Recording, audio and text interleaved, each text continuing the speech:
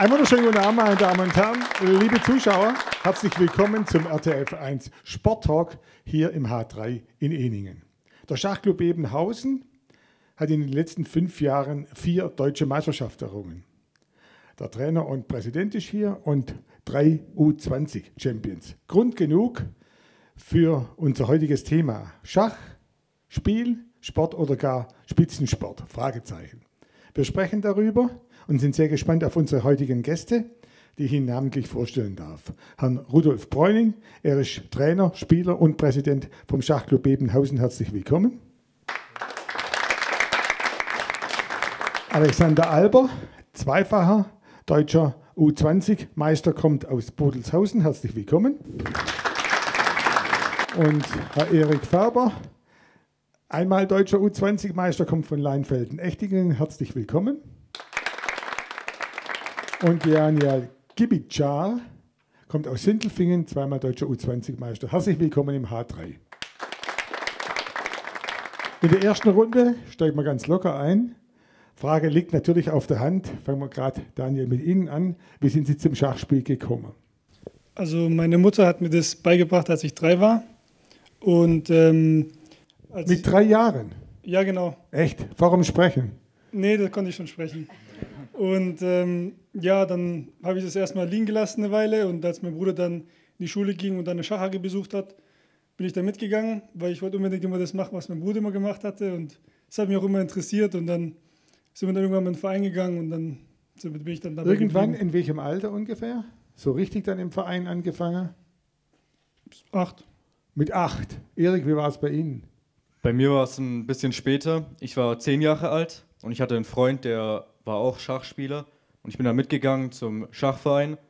Und obwohl ich davor eigentlich noch nie wirklich trainiert habe, hatte ich doch schon erste Erfolge und habe gegen viele Leute gewonnen.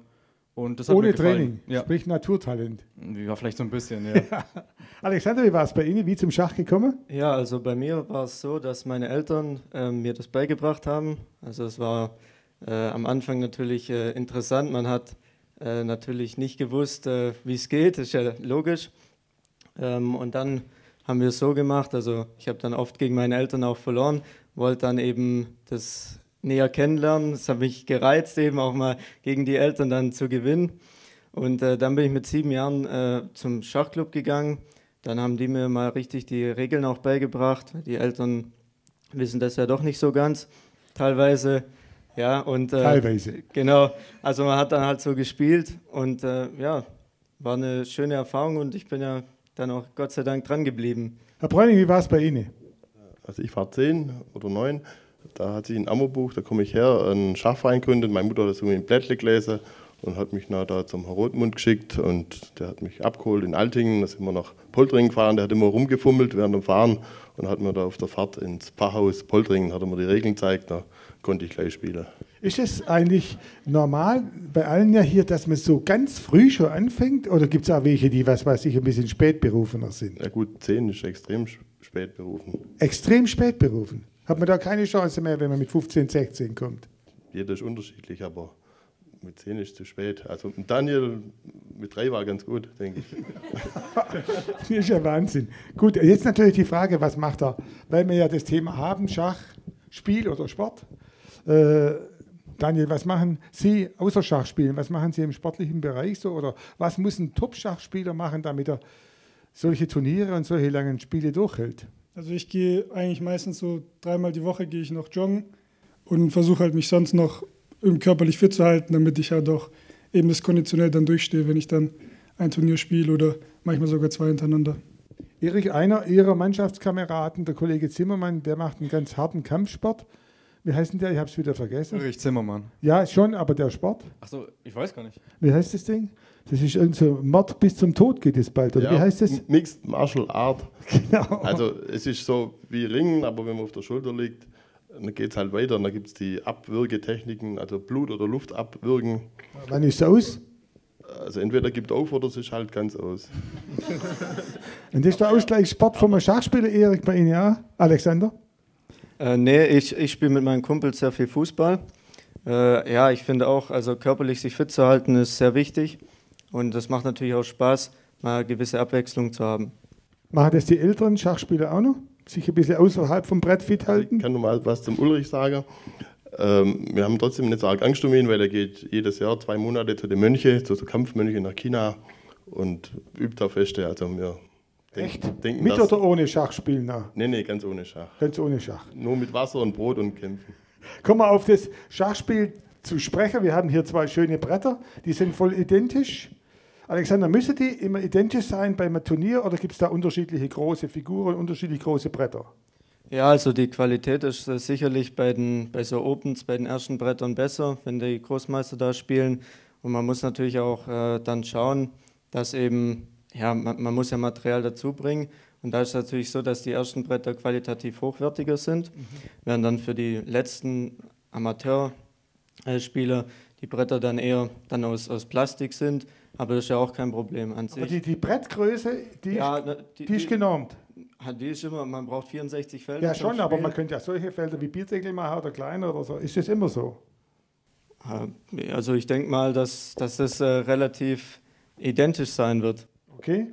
Gehen wir natürlich jetzt nicht ins Detail. Wir gehen davon aus, wenn einer gar nicht Schach spielen kann jetzt in der Sendung, der wird natürlich dann ein bisschen verwirrt werden, aber wir gehen davon aus, dass man wenigstens weiß, wie man mit den Figuren ziehen darf. Erik, haben Sie eine Lieblingsfigur? Eine Lieblingsfigur habe ich nicht. Gibt's das? Hat jemand eine Lieblingsfigur? Was weiß ich, die Dame oder den König? Ich habe die Dame, ja, weil die Und der Herr Bräuning?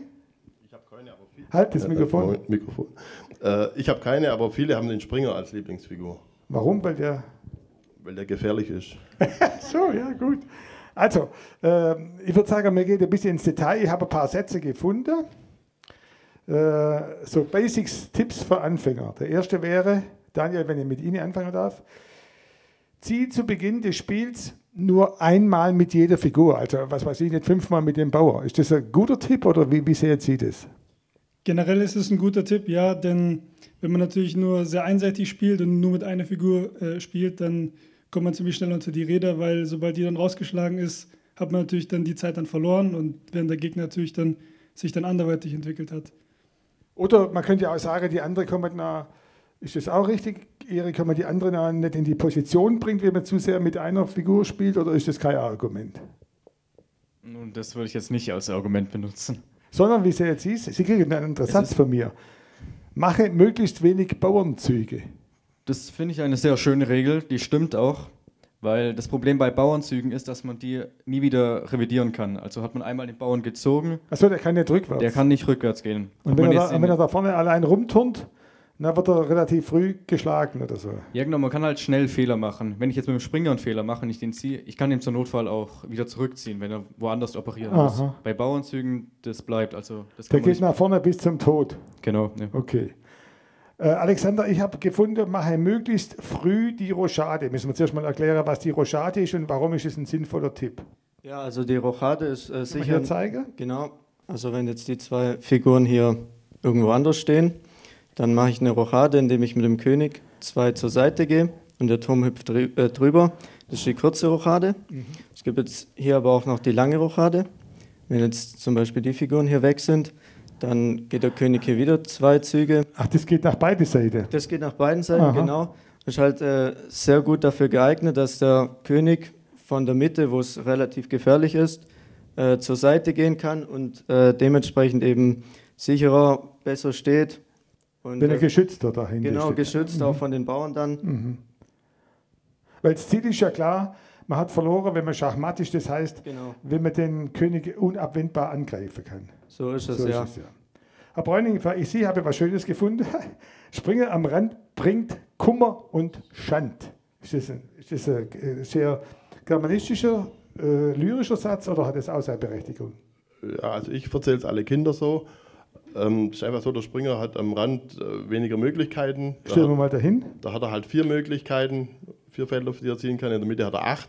Der Enkel vom Professor Domres in Tübingen hat es erweitert. Er hat gesagt, Springer in der Ecke ist eine Schnecke. Das erzähle ich jetzt auch alle Kinder. Finde ich auch ganz gut. Im Rand hat er, in der Ecke hat er 2 Felder und am Rand 4. Und in der Mitte ist einfach viel. Hat er mehr Möglichkeiten. Ja. Dann natürlich für Sie noch, Herr Bräuning, bringen die Dame nicht zu früh ins Spiel. Warum nicht? Die kann doch unheimlich viel und flexibel fahren oder gezogen werden. Nee, ist auch richtig. Warum nicht zu früh? Gut, die Dame allein kann wenig ausrichten, die wird halt angegriffen und dann verliert man viel Zeit.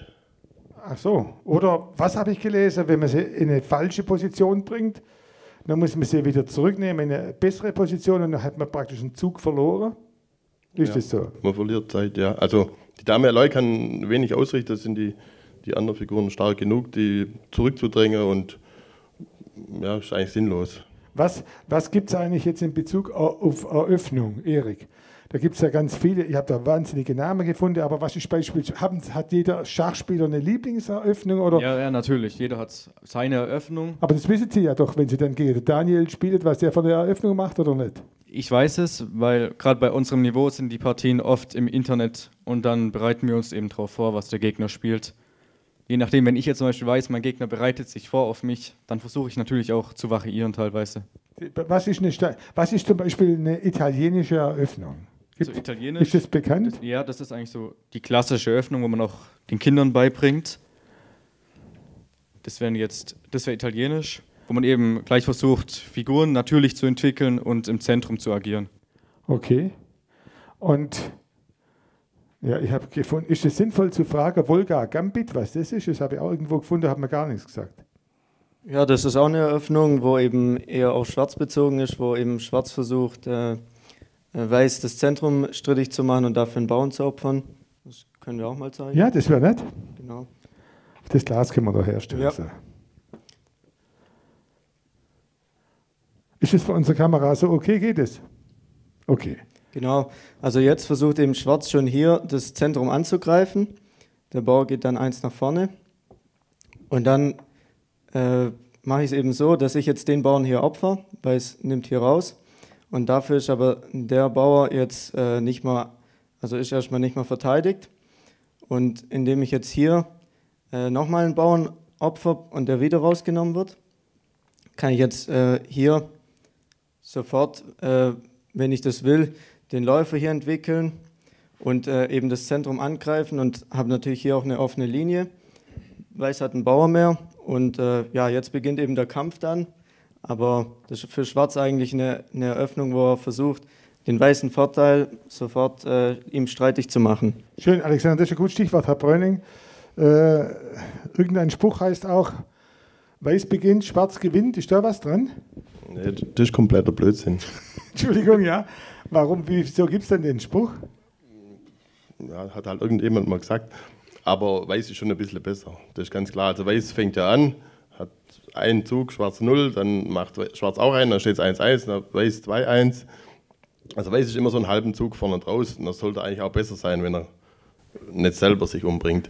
Und wie entscheidet sich das, Daniel, ob man Weiß oder Schwarz ist? Kann man das wählen? Ja, das wird dann ausgelost dann. Aber, Ach, in der Regel wird dann im Turnier dann schon so gelost, dass man verhältnismäßig gleich auf Weiß und Schwarz hatte. Das ist natürlich dann bei 9-rundigen Turnieren dann so, dass man dann entweder einmal zu viel Weiß oder einmal zu viel Schwarz hatte, aber das ist dann wirklich nur Zufall. Und Erik spielt lieber Weiß oder lieber Schwarz? Ich spiele natürlich lieber Weiß. Natürlich lieber Weiß, Wie ja. die meisten Schachspieler, denke ich. Aber wie ist das? Alexander, hat man mehr eine offensivere Strategie oder ist so ein bisschen wie im Fußball, zuerst kommt mal eine gescheite Abwehr und Verteidigung oder wie ist es beim Schach? Das kommt ganz auf den Spielstil an. Ich bin zum Beispiel auch der wesentlich gerne mit Schwarz spielt und eben auch mit Schwarz genau versucht, eben dem Weißen gleich richtig Druck zu machen und eben auch eher der offensive Spieler. Bei mir muss ich was bewegen auf dem Schachbrett. Da wird nicht lang rumgefackelt und 3 Stunden gespielt, sondern das ist, also für mich sind die Partien dann auch interessanter. Ich mag das, wenn man dann in wilden Varianten rumrechnet und ja, es kommt aber ganz auf den Spielstil an. Stichwort Rechner. Wie wird bei den Schachfreunden oder Profis, wie geht man um mit dem Kollege Computer? Spielt man mit dem, der ist eh besser, oder nimmt man den gelegentlich zum Training? Herr Bräuning, wie es jetzt ist? Also Spiele tut man normalerweise nicht. Man nimmt ihn hauptsächlich als Datenbank. Also sind halt Millionen von Partien drauf, da drückt man halt auf Gibicar, Danijel, muss man gucken, dass man nicht mit dem Bruder, mit dem Mark verwechselt. Und wenn man da der Richtige hat, dann kann man ja gucken, was der die letzten 10 Jahre gespielt hat. Also Datenbank ist wichtig und man kann auch mal was ausrechnen lassen oder so. Aber kann ja einem bei der Analyse helfen, dass der Knackpunkt nochmal einem bewusst wird, da habe ich der entscheidende Fehler gemacht oder bringt es nichts? Ja gut, der Computer ist ja besser als der Mensch, der sagt einem das dann schon, ja. Gilt das auch für jeden Großmeister? Ist das für Schachspieler deprimierend oder nimmt man das einfach zur Kenntnis, Alexander? Ja, also die Technik ist halt die letzten 15 Jahre oder 10 Jahre sehr stark fortgeschritten. Also ich mag das eigentlich schon. Ich weiß nicht, wie es bei den Großmeistern ist, aber der Computer ist dem Mensch da einfach überlegen. Auch vor allem an der Rechenstärke erkennt man das. Während wir jetzt für Züge halt 10 Minuten brauchen, sieht der Rechner das halt in einer halben Minute und hat natürlich auch keine psychologischen Faktoren. Und macht keine Fehler. Und macht dementsprechend weniger Fehler, ja. Gut, Wird nicht müde. wird nicht müde. Ja. Erik, wie Sie jetzt ist das eine Situation, wo Sie das Gefühl haben, Mensch, ist ja eigentlich schade, dass jetzt da so eine Maschine viel besser ist, oder kommen Sie damit voll klar? Ich komme damit sehr gut klar und ich finde, es hilft ja auch den Menschen, wenn sie dann mit den Computern arbeiten. Also die Weltelite wird ja auch stets besser beim Schach. Und ich sag mal, 2 Marathonläufer, die messen sich auch wenn die Maschinen schneller sind als Menschen. Ja, ist klar, natürlich. Unser eigentliches Thema heißt Schach, Spiel, Sport oder gar Spitzensport. Wir haben hier unter den Zuschauern heute den ehemaligen Präsidenten des Schachverbands Württemberg, Herr Dr. Hans Ellinger. Herr Ellinger, dürfen Sie mal zu uns bitte, dann können Sie diese für uns zentrale Frage vielleicht einleiten, mal aus Ihrer Sicht beantworten. Alexander, geben Sie ihm mal das Mikrofon. Herr Dr. Ellinger, wie sehen Sie es? Schach, Spiel, Sport oder gar Spitzensport? Also wir müssen zunächst mal unterscheiden zwischen dem Schachspiel, das ich am Sonntagnachmittag im Familienkreise zur Belustigung oder Erbauung oder Freude mit meiner Frau oder meinen Kindern spiele und dabei eine dicke Zigarre rauche und einen schönen Cognac dazu, oder das knallharte Turnierschach, das wir eigentlich hier vor allem, wenn wir die Frage Sport oder Spitzensport, große Unterscheidung gibt es da ja nicht, qualitativ allenfalls, wenn wir diese Frage aufwerfen. Und da muss ich zunächst einmal sagen, die ganzen Schachorganisationen werden von den Sportorganisationen voll anerkannt. Die FIDE, also die Fédération Internationale de Schach, das heißt der Weltschachbund, ist Mitglied im IOC, der Deutsche Schachbund. Aber olympisch ist nicht. Olympisch ist es nicht, es Ja. war aber in Sydney 2000, war es einer der eingeladenen Sportarten. Und es wird im Jahre 2017 bei den World Games ebenfalls als Einladungsspiel, und zwar von den 5 eingeladenen Sportarten, in der Wahl auf dem 2. Platz auftauchen. Jetzt ist es aber so, Herr Dr. Ellinger, wenn ich Sie da unterbrechen darf. Bitte. Man hört natürlich das Kontraargument, die Spieler sitzen doch nur am Tisch und verschieben Figuren. Wo ist da irgendwelche körperliche Höchstleistung? Ja, darf ich die Gegenfrage stellen? Nehmen Sie mal den Schießsport. Im Extremfall steht da einer da und macht so. Hat da schon einmal jemand irgendwo behauptet, es sei kein Sport, sondern das ist unstrittig Sport. Und darum frage ich mich eigentlich zunächst mal, wieso soll, wenn ich 60 Züge mache, unterschiedlicher Art in einem Spiel, unter Zeitdruck, weil da sind ja Zeit vorgegeben, unterschiedliche Figuren ziehe, unterschiedliche Bewegungen mache. Wieso soll das zunächst mal keine körperliche Betätigung sein? Gut, da kann man drüber streiten in der Wir können mal, Herr Dr. Ellinger, kurz fragen. Bei Ihrer deutschen Meisterschaft in Osnabrück, U20, wann war es, im Dezember oder wann war das? Im Dezember. Daniel, wie lange spielt man da am Tag und wie groß ist die Belastung? Also wir hatten täglich 2 Runden und eine Runde kann natürlich bei der langen Bedenkzeit bis zu 5 Stunden gehen. Erik, bei Ihnen auch, oder ist das jetzt extrem? Nee, das ist ein Normalfall. Ja. Und wie überlebt man das, Alexander? Ja, klar. Ja, also man muss eben sehr fit sein, aber ja, man muss auch einfach dann probieren, eben in den Pausen, die man dann hat, die sind zwar dann relativ kurz, eine halbe Stunde oder Stunde hat man dann, aber muss man einfach probieren, da abzuschalten fürs nächste Spiel und dann funktioniert es schon, wir sind ja noch jung. Und Herr Dr. Ellinger, die körperliche Aktivität, das ist ja wahrscheinlich das zentrale Kriterium für Sport, obwohl es überraschenderweise gar keine richtig einheitliche Definition gibt. Man spricht von Breiten, Extrem, Fun und sonstigem Sport, Spitzensport, aber so eine richtige Sportdefinition gibt es eigentlich nur mit Regeln, Wettkampfordnung, Fairness und körperliche Aktivität. Das wäre natürlich im Schach alles gegeben, seht ihr das richtig? So ist es. Und das vertrete ich auch vehement. Und nicht nur ich, sondern beispielsweise, Sie sind in einem Alter, Herr Steck, in dem Sie noch den Präsidenten des Deutschen Sportbundes, Herrn Dr. Willi Weyer, kennen. Und dieser Herr hat zum 100-jährigen Bestehen des Deutschen Schachbundes im Jahre 1977 eine vielbeachtete Rede über das Thema Schach ist Sport gehalten und hat dort Gedanken entwickelt, die bis heute nun in den einschlägigen Kreisen aufgegriffen werden. Was war jetzt seine zentrale Begründung? Die zentrale Begründung ist die, dass Sport nicht nur die motorische Aktivität betrifft, die Sie angesprochen haben, sondern dass Schach auch jedenfalls, wenn wir vom Turnierschach ausgehen, deshalb habe ich ja am Anfang gesagt, wir müssen das Turnierschach hier reden, dass das eben auch Wettkampf ist. Und in der Literatur und in der Wissenschaft ist es eindeutig, dass Schach eben nicht nur die motorische Bewegung darstellt, sondern vor allem das Wettkampfmoment mit einbringt. Und so wird eben auch im Sport teilweise die umstrittene Definition geführt, wobei wir natürlich sagen müssen, Sport hat x Faktoren, die haben Sie sicher während Ihrer Vorbereitung auch gesehen. Und inzwischen ist es so, dass die Literatur eindeutig davon ausgeht, dass die schachliche Betätigung nahezu alle Varianten enthält, die auch im Sportbegriff enthalten sind. Vielen Dank, Herr Dr. Ellinger. Kleiner Applaus würde ich sagen, hat er verdient. Einfach so aus den Zuschauern raus. Vielen Dank, Herr Dr. Ellinger. Jetzt natürlich eine kurze Rückfrage. Wettkampf ist klar.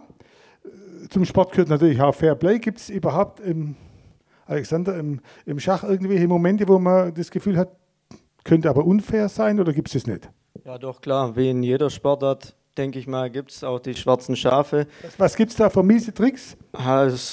Die letzten Jahre ist eben auch beschissen worden mit Computern. Also dass eben jemand die Leute sind mehrmals aufs Klo gegangen pro Spiel und haben eben dann wahrscheinlich da ein Handy oder einen Computer versteckt, wo man eben dann die guten Züge rausfinden kann.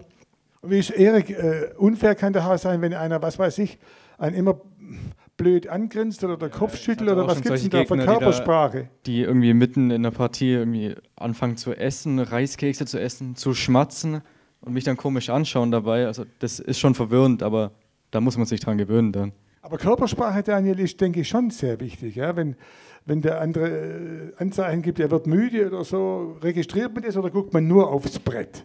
Ja, man registriert natürlich schon das auch, was der Gegner am Brett auch macht, aber ich denke mal, solange man den Fokus dann doch am Spiel behält, sollte das eigentlich dann wenig Beeinträchtigung sein. Macht einem das nichts aus? Wenn man sich daran gewöhnt, eigentlich nicht, nein. Und natürlich, Regeln gibt es auch, in Wettkampfordnung gibt es auch. Herr Bräuning, wie sieht das eigentlich aus? In Deutschland gibt es eine Bundesliga oder wie ist das? Das ist so wie früher im Fußball. Also erste Bundesliga, zweite Bundesliga, Oberliga, Verbandsliga, Landesliga, Bezirksklasse, Kreisklasse, A-Klasse, B-Klasse. Also wie früher im Fußball, bevor sie da diese Regional- und dritte Liga eingeführt haben. Aber gut, es sind wenig Mannschaften, es sind nur 10 Mannschaften und man spielt auch nicht Hin- und Rückspiel, sondern sind praktisch nur 9 Spiele. Gut, aber man kicken tut mal 1,5 Stunden oder 1,75 und Schach dauert dann 5 Stunden. Und Sie sind ja jetzt von klein auf Schachspieler und spielt auch jetzt noch praktisch auch um den Aufstieg in die zweite Liga. Wie sehen Sie es, das Thema Fairness? Das interessiert ja, weil das gehört zum Sport dazu. Ist das bei den ausgepufften Spielern anders oder gibt es da auch irgendwelche Psychotricks? Ja, wie der Daniel gesagt hat, man gewöhnt sich daran. Also bei mir spielt das gar keine Rolle. Also Problem ist halt das elektronische Doping. wenn mein Gegner nach jedem Zug aufs Klo rennt, und auch noch gut. Geht dann da keiner mit irgendwie oder so? Ja gut, das steht in alle Schachzeitungen, gucken Sie oben drüber, unten durch. Gut, wenn der Gegner jetzt viel besser spielt und nach jedem Zug weg ist, dann kann man sich schon mal Gedanken machen. Also ich habe mir letzten Sommer in Frankreich zum ersten Mal Gedanken gemacht, da waren wir zu dritt und die Gegner waren nach jedem Zug weg. Dann haben wir uns halt auch abgewechselt und sind nachgerannt. Frage, wie ist das jetzt? Schachszene hat ja neulich ein richtiges Highlight erlebt. Ich habe Schlagzeile gefunden, wie Wunderkind erklimmt Schachthron. Der erst 23-jährige Norweger Magnus Carlsen ist der neue Schachweltmeister. Alexander, was bewundern Sie an ihm? Ich bewundere natürlich, dass er schon auch früh angefangen hat und sich auch sehr stark weiterentwickelt hat. Also früher, als er 14 war, also so vor 9 Jahren, da kannte ihn zuerst noch keiner und dann hat er aber auf sich aufmerksam gemacht und Schritt für Schritt eben sich kontinuierlich verbessert und dementsprechend ist er jetzt an der Weltspitze angekommen und natürlich auch sein Spiel einfach. Also wie generell, glaube ich, wir alle den Großmeistern und Weltmeistern hinterhereifern, weil sie einfach toll spielen, auch mal Figuren opfern und das dann wirklich alles so klappt. Also das schon. Spielt man dann dem seine Partie ja auch mal nach und was kann man da lernen konkret? Also ich habe so gemacht, als die Weltmeisterschaft war, habe ich die Partien auch angeschaut im Internet, konnte man sich das anschauen und dann eben auch mit den Varianten sich anschauen und da kann man auch was lernen, auch wenn der Großmeister zum Beispiel dann seine Eröffnung spielt. Also denke ich schon, dass das sehr lehrreich ist. Und okay. Ja. Erik, ich habe folgendes coole Zitat von ihm gefunden. Ich kenne ihn gar nicht, ich weiß auch nicht, was es für ein Typ ist. Aber sicher, wenn ich nachher was dazu sage, Herr Bräuning sich neulich in Zürich getroffen, wenn ich es recht weiß, hat er von sich gegeben, beim Finale, immerhin, ja, also geht ja auch um relativ viel Geld. Es gab nicht viel nachzudenken, die Züge haben sich von selbst aufgedrängt. Klingt sehr locker, ist das so oder ist das mehr so eine Show-Antwort?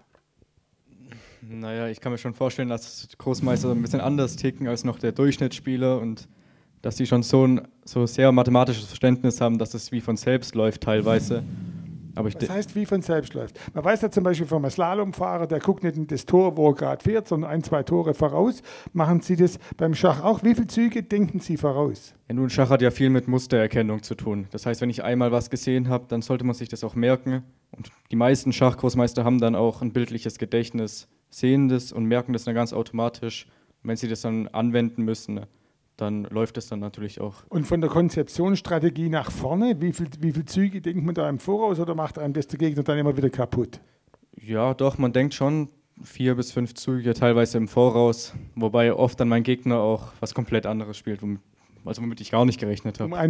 Um einen wieder sozusagen durcheinander oder vom Konzept zu bringen. Ja, oder weil er einfach ganz anders denkt als ich und Züge berechnet, die ich überhaupt nicht berechnet habe. Danijel, was ist das Faszinierende an einem 5-stündigen Schachspiel? Außer dass es ein ziemlich anstrengend und dass es Sport ist. Natürlich ist es erstmal so ein Gegeneinander natürlich. Man hat einen Gegner und man versucht ihn zu schlagen und man wird ja auch vor Probleme gestellt während der Partie oder man stellt dem Gegner Probleme und man muss ja andauernd immer ziehen, weil man auch Zeitdruck hat und Wie ist der Zeitdruck? In welchem Zeitraum muss ich meinen Zug gemacht haben? Also man hat insgesamt, es gibt eine Regelung, man muss innerhalb von 2 Stunden 40 Züge absolviert haben. Ach so. Und nach diesen 40 Zügen kriegt man noch mal eine halbe Stunde in der Regel dann für den Rest. Aber in der Regel überlegt man doch sehr lange dann für seine Züge, weil man eben sehr viel vorausberechnen will. Und dann kann es dann schon sein, dass man dann für 20 Minuten also für 20 Züge dann nur noch 10 Minuten hat und dann wird das dann ziemlich schnell dann gespielt. Aber was macht man, wenn der Gegner ewig lang sich Zeit lässt für den nächsten Zug? Also in der Regel kann man entweder dann auf seine Zeit dann einfach auch überlegen oder man kann natürlich auch aufstehen, aufs Klo gehen oder an die frische Luft. Man kann auch, wenn es beispielsweise ein Turnier ist, auch bei anderen Brettern noch zuschauen.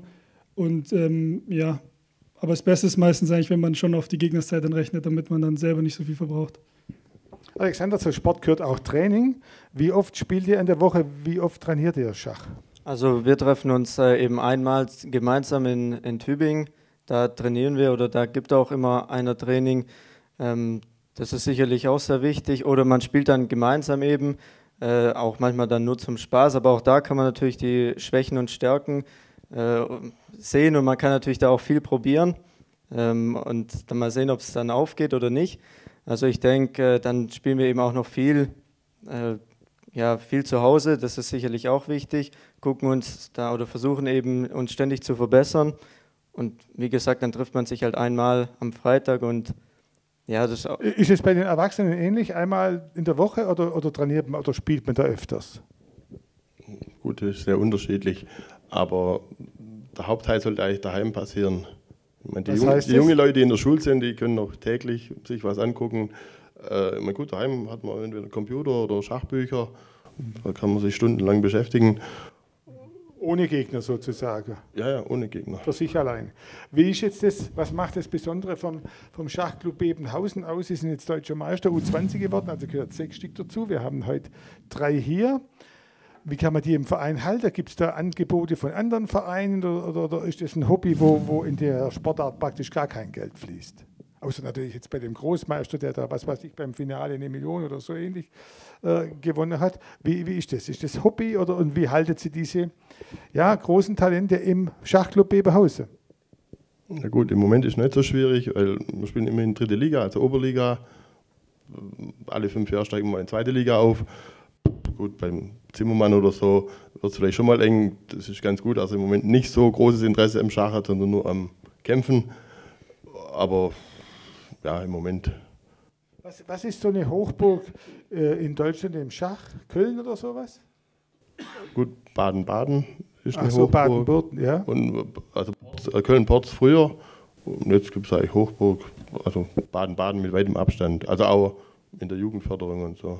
Alexander, was ist für Sie ein Ziel? Bundesliga zu spielen oder normal nach dem Abitur einen Beruf anzustreben? Also für mich ist erstmal Ziel beim Schach eben auch Spaß zu haben und dann wird man sehen, wie weit es geht. Und sonst ist natürlich, ich studiere jetzt gerade 3 Jahre in Villingen-Schwenning, Steuern- und Prüfungswesen und möchte dann auch einen Steuerberater machen. Und das ist eigentlich für mich gerade so im beruflichen Sinne das Hauptziel. Da muss ich Schach auch gerade unterordnen, das muss ich zugeben. Aber ich denke auch, dass ich auch wieder Zeit für Schach dann in der Zukunft finden werde. Und das sind eigentlich meine Hauptziele jetzt. Erik will mal Großmeister werden, oder? Oder wie kann man das erreichen? Wie geht es? Wie groß ist der Abstand zu so einem Vollprofi? Großmeister zu werden ist schon sehr hartes Training. Da braucht man dann auch Privattrainer, um das zu erreichen. Für mich gilt ehrlich gesagt erstmal das Studium im Vordergrund. Das sollte Priorität haben. Und bei Danijel? Ja, so Großmeister zu werden ist wirklich sehr schwer. Man muss täglich auch sehr viel dafür tun dann. Aber ich denke, wenn man den Fokus dann auf den Beruf legt, ist wahrscheinlich dann doch etwas cleverer, denn vom Schachleben ist natürlich schwerer, als wenn man einfach ein geregeltes Einkommen monatlich hat. Aber für ein Hobby ist doch ein großer Zeitaufwand. Genau, Schach ist sehr zeitaufwendig, aber es ist auch ein gewisses Interesse natürlich auch bei einem selber da. Und man kann es natürlich auch immer jederzeit weglegen, wenn man natürlich nicht mehr will, aber ich denke, Training zahlt sich immer aus und wenn man natürlich dann auf Meisterschaften fährt, dann in andere Städte zum Beispiel, dann hat man dadurch auch dann da wieder was, woran man sich erfreuen kann. Irgendwie ist das was gewinnt man eigentlich so vom Transfer her? Was sind die Eigenschaften, die wichtigsten, die ein Schachspieler braucht? Was weiß ich, Geduld oder Konzentrationsfähigkeit? Und was fällt da für anderes ab? Eine Klausur an der Uni von 4 Stunden ist ja für Sie eigentlich dann ein Witz, oder wie? Ja, also was ein Schachspieler vorrangig braucht, ist Ehrgeiz. Er muss wirklich sehr viel trainieren zu Hause. Braucht natürlich dann auch Interesse am Schach. Wobei ein grundlegendes mathematisches und logisches Gedächtnis sicher auch hilft. Aber Herr Bräuning, wie ist das, so ein 10-Jähriger? Also meine Mutter hat immer gesagt, du kannst keine 5 Minuten ruhig still hinsitzen, wäre wahrscheinlich kein Schachspieler, oder? Wie kriegt man das hin, dass so ein 10-Jähriger dann oder 8-Jähriger da 3 Stunden spielt? Gut, ich meine, wenn der ehrgeizig ist und gut, ist jetzt die Frage, der 10-Jährige ist ja schon ein paar Jahre dabei oder ist er ganz neu. Also wenn ein 10-Jähriger kommt und nur hibbelig ist, dann wird er nicht 3 Stunden hinsitzen können. Das wird er auch durch Schachspiel nicht irgendwie lernen. Oder gibt es da irgendeinen Transfer, dass man sagen kann, nee, ich habe ein super Gedächtnis, ich habe eine unheimlich stundenlange Konzentrationsfähigkeit, die kommt mir sonst im Beruf und im Leben auch zugute? Ja, gut, wie Sie gesagt haben, die 4-stündige Klausur an der Uni, die ist natürlich für einen Schachspieler, der es gewohnt ist, 5 Stunden zu spielen, nicht mehr so schwer wie einer, der ja, der halt weniger Konditionen hat. Machen wir vielleicht noch eine Schlussrunde, unabhängig von Schach. Die Olympischen Winterspiele haben vor 2 Tagen in Sotschi begonnen. Danijel, wenn ich mit Ihnen anfangen darf. Es ist viel im Vorfeld gesprochen, aber wir wollen jetzt nicht diskutieren. Was erwartet Sie einfach so als Meinung von diesen Winterspielen und wie schätzen Sie das Ganze, diese sportliche Großveranstaltung da ein? Also ich denke, es ist auf jeden Fall sehr spannend, auch mal neben der Fußball-Weltmeisterschaft als Höhepunkt auch mal Olympischen Winterspiele anzuschauen. Und ich denke mal, wir werden dort viele Überraschungen wahrscheinlich auch sehen, vielleicht auch ein paar Skandale, wer weiß. Ich denke mal, lass uns einfach überraschen. Doping im Schach, Erik, gibt es das? Das gibt's und es wird auch nachgeprüft. Was machen die? Ritalin oder was machen die?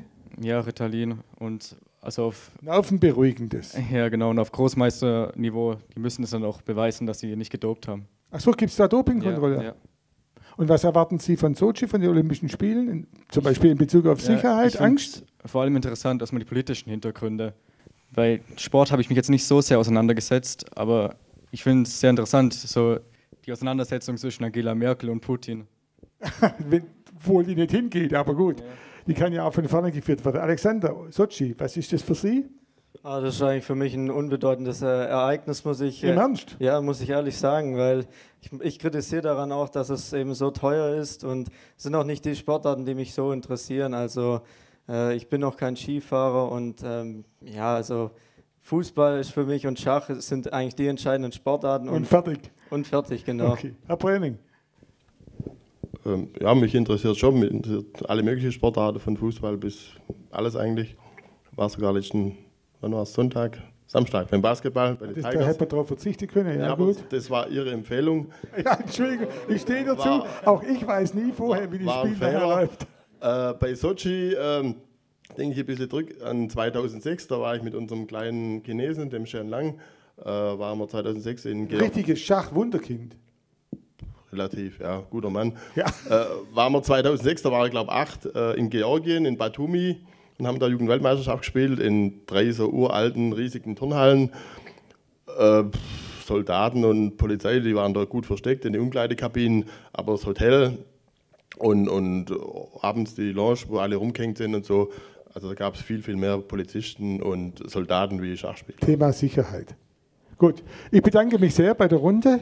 Liebe Zuschauer, Sotschi war nicht zufällig gewählt. Am Schluss natürlich ist hochaktuell ein sportliches Großereignis. Aber unser nächster RTF1 Sporttalk, der beschäftigt sich mit dem Thema Sotschi. Was nun? Was wird mit Olympischen Winterspielen, mit so sportlichen Großveranstaltungen mit Herrn Professor Diegel und ein paar Überraschungsathleten, die in Sotschi dabei waren. Ich möchte Ihnen Folgendes ans Herz legen. Schach ist natürlich ein super Jogging, aber auch in diesem schneelosen Winter ist ganz wichtig, dass Sie sich ein bisschen bewegen, draußen an der frischen Luft.